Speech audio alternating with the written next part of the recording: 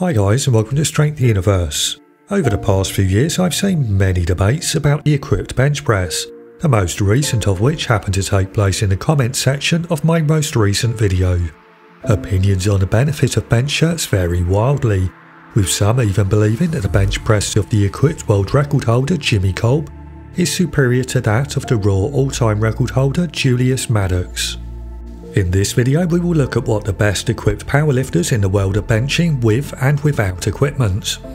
And the evidence starts with Tony Carlino, who achieved a personal record in the raw bench press of 229 kilograms in 2022, but just 1 year prior to this he'd managed an equipped bench press of 492. We follow Tony with the 11th highest equipped bench presser of all time, Ryan Kennelly, who achieved a very impressive raw bench press of 295 kilograms in 2010, but 2 years prior to this he hit an equipped bench press of 488 kilograms.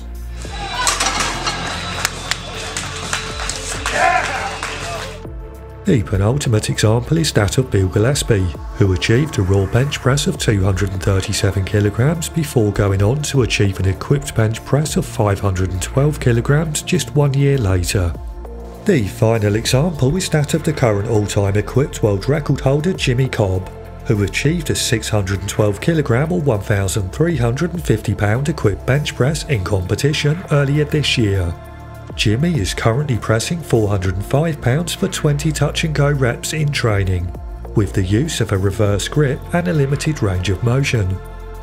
We can compare this to Larry Wheels, who hit 20 touch and go reps with 441 pounds and has a best conventional raw bench press of 295 kilograms or 650 pounds, and I would estimate that puts Jimmy's conventional raw bench press somewhere around the 600 pound mark.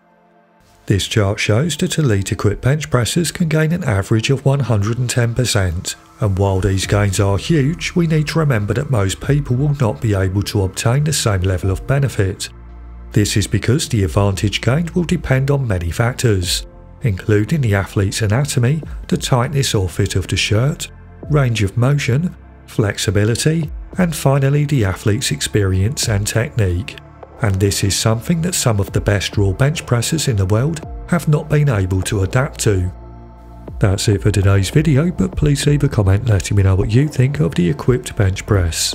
Finally, thank you for watching and I hope you enjoyed the video. If you did, please consider hitting like, sharing the video and subscribing for more.